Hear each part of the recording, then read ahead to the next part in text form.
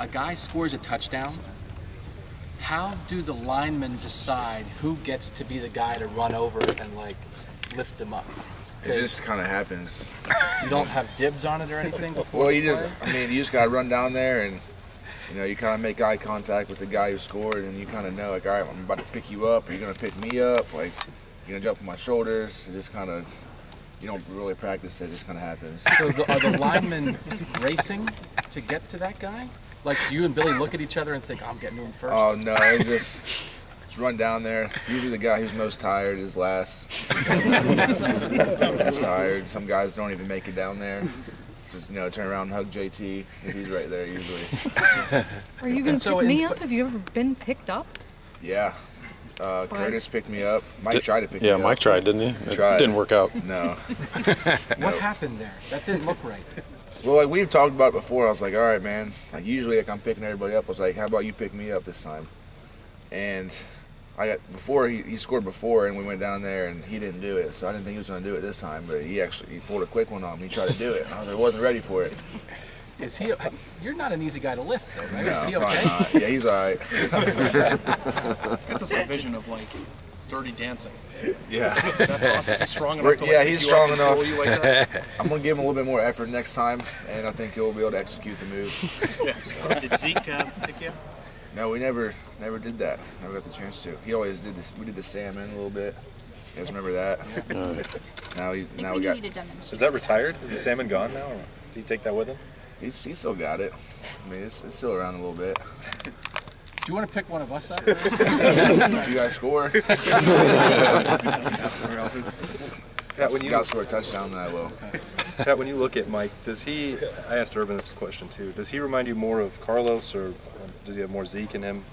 Do you see any of both of those guys in him? Yeah, I see a little bit of both. Carlos, he used to run people over, and Mike's been doing that a little bit. And you see Mike even pulling away from guys running, so he's got a little mix. Urban gave him a hard time that he didn't pull away and finish that one run down the sideline on Saturday, though. Do offensive linemen give him a hard time too if you open up that hole and he doesn't finish in the end zone?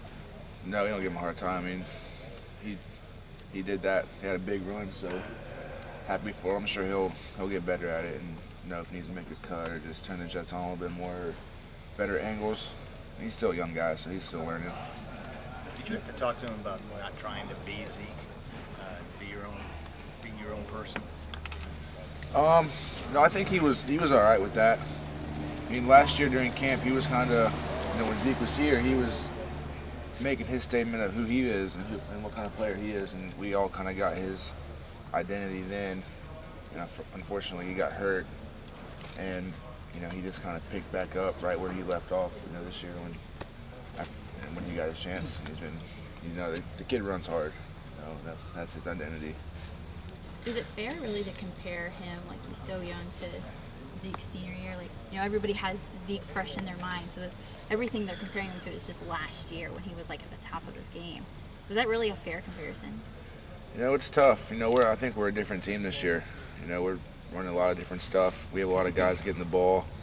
So, he's going to make his own statement and make his own, personal identity and, and kind of sculpt what he's got, make it all on his own, all his own.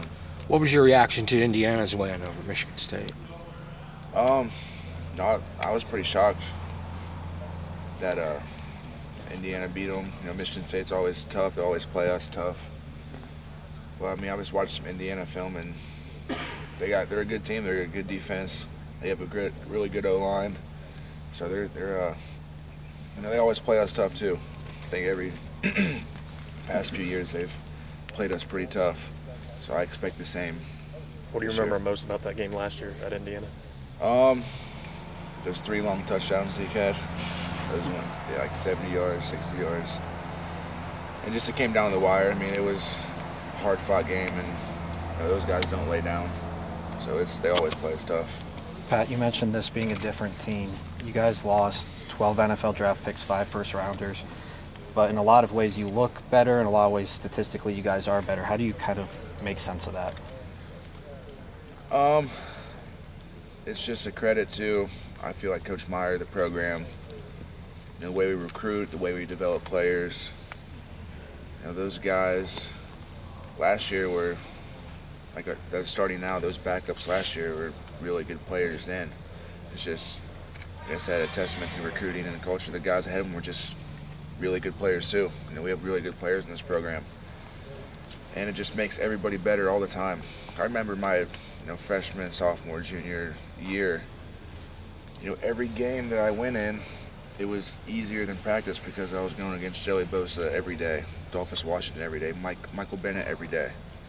Those guys are some of the best D linemen in the country, and I get to face that every day, and just makes just having those good players and the way we develop those players and competing every day just makes the programs that much better and stronger. So it's you're just getting great work every day, and those guys are ready to go when their number's called. All five